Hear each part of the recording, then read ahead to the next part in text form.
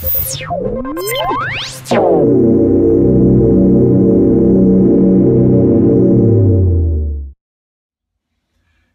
morning!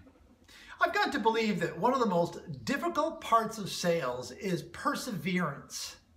Explaining why this subject is once again the topic of a Monday morning sales tip requires me to put on my dad hat and do some boasting.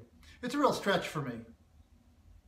Late last week, my oldest daughter, Kate, sent me a screenshot of an app that tracks how much her life has changed since she quit smoking cigarettes.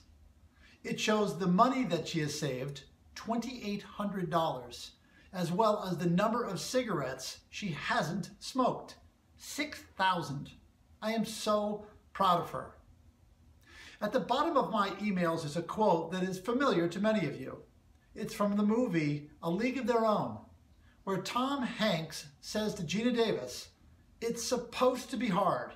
If it wasn't hard, everyone would do it. The hard is what makes it great." As difficult as the sales challenges we face may be, I honestly don't think they can hold a candle to the difficulty of quitting a habit that you are chemically addicted to. Still, sales is hard. Wicked hard, as we say here in Boston. You are not chemically influenced, but it certainly takes a constant effort to not make a sales call. There are other things that you'd rather do. It's confrontational. You will likely be rejected.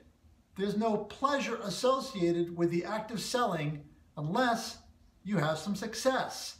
And that's the part that you need to change. You need to be gratified and feel a sense of accomplishment simply by making the calls. Sure, it's great to make a sale, but imagine how much more likely you'd be to keep up the constant sales activity if you reminded yourself, or were reminded by an app, the progress that you are making every day and with every attempt. Remember, the hard is what makes it great.